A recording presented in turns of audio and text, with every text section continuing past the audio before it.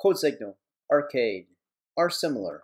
Hello everyone, I'll be solving this problem from Codesignal called are similar, so let's begin. Two arrays are similar if one can be obtained from another by swapping at most one pair of elements in one of the arrays. So given two arrays A and B, check whether they are similar. Alright, so for example, 1, 2, 3, 1, 2, 3, they're the same and also in the same order, therefore it's true. 1, 2, 3, 2, 1, 3.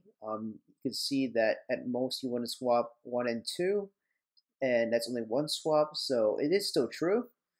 Now, if it's 1, 2, 3, and 2, 1, 1, you can see they're different elements. There's not a pair for each of these elements, so therefore it should be false.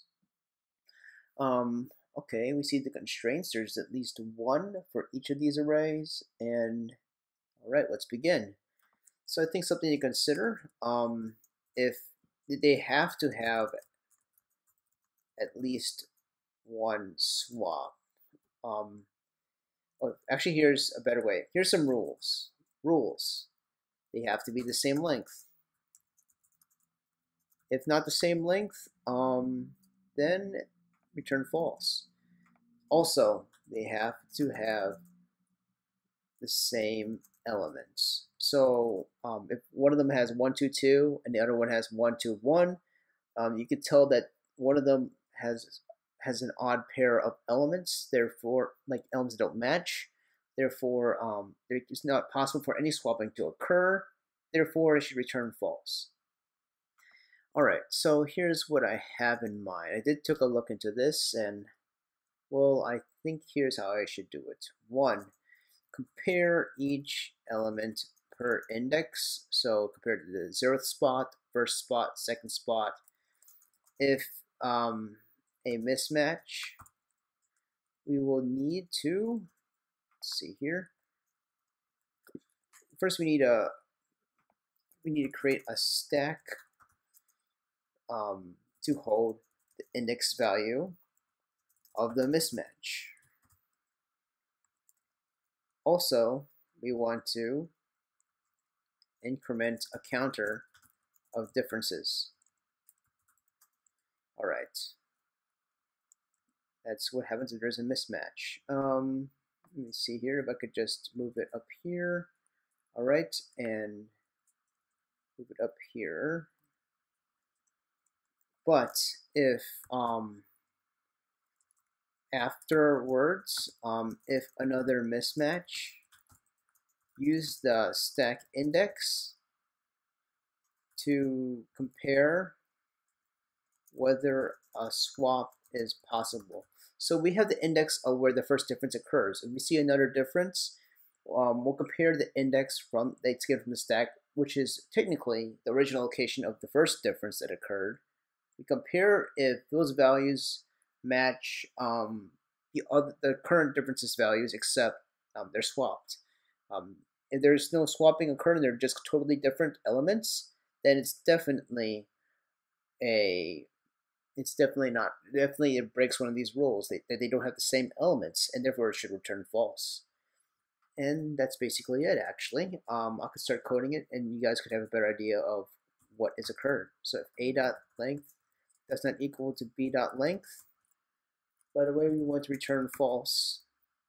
We want to create a stack of integers of the indexes.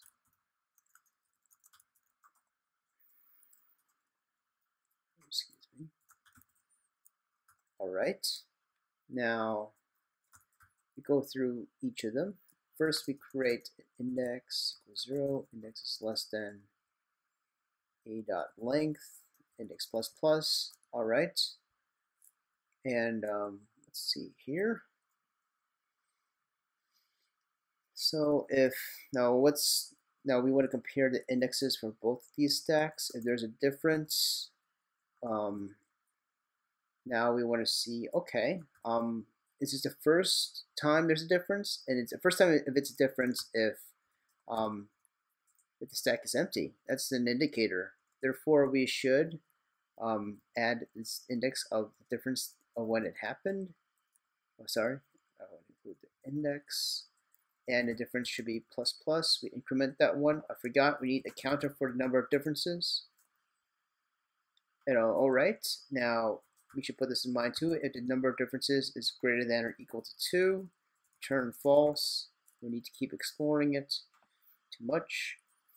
Now, else we want to think about if now if there's a second time that occurs for a difference, we should see if a swap was possible. So currently we compare it with if it's not equal, if a of this one is not equal to first here, if it's equal, we're going to check if that's equal. So it's b in stack dot peak equals a of in stack peak. All right, so we see if they're equal. If so, pop it off. There you go. So we can start resuming it again, the process, to see if there's any more differences. This means that there is a swap, and we just use up that temporary value for what that swap happened to be. Now, let's also take the case that if it goes through all the way and the in stack is empty, that means there's no need to check whether there's other swaps that are needed. Then we return it. Okay, so let's run the tests and see if this works. Okay, submit and see if it passes all the tests. Awesome. All right, so let me just go over again how this works. So first, I had to make sure they're the same length. Per the rule, they have to be the same length. That means they have the same elements. As a clue, they have the same elements. We need this stack for integers of indexes, so that if we encounter the second difference, we have to check whether the pair values of those elements could be swapped with the elements from the first difference, as indicated from this condition. And we have this counted for number of differences. Every time there's a difference, we just we make a condition. If it's greater than or equal to 2, definitely it breaks the rules. Is that I should have just included here also that there should be max of one swap for an array. So I think it passes all those tests. Therefore, oh,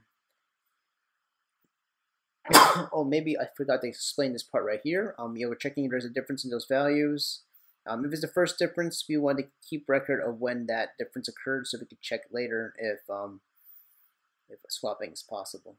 Alright guys, thank you for watching. If you like and subscribe my content, I'll give you a high five personally in front of your door.